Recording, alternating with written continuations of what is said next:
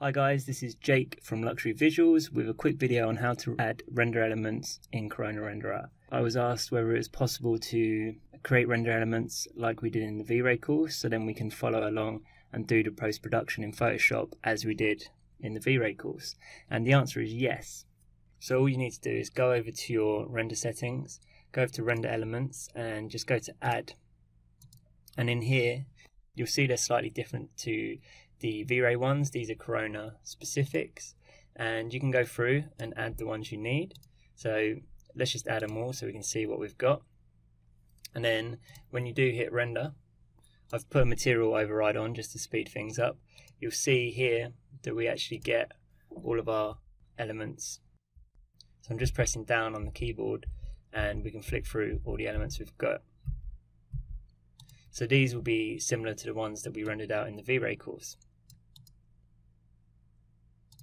So we've got watercolor. So then you can just take these into Photoshop and do a very similar post-production as we did in the other course.